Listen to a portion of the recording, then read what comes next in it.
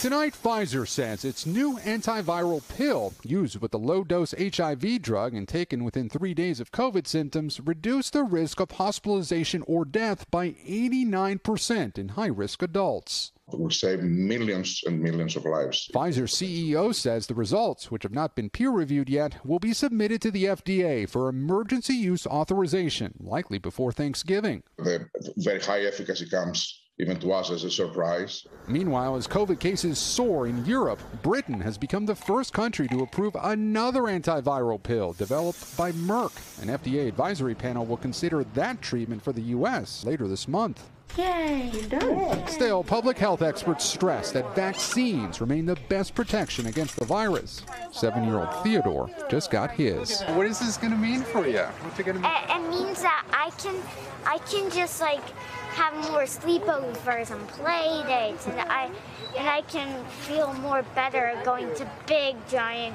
parties.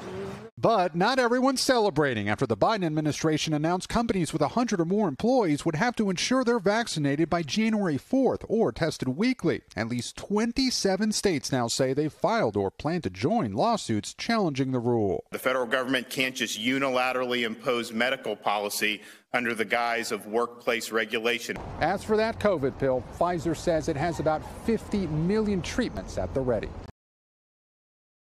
Thanks for watching our YouTube channel. Follow today's top stories and breaking news by downloading the NBC News app.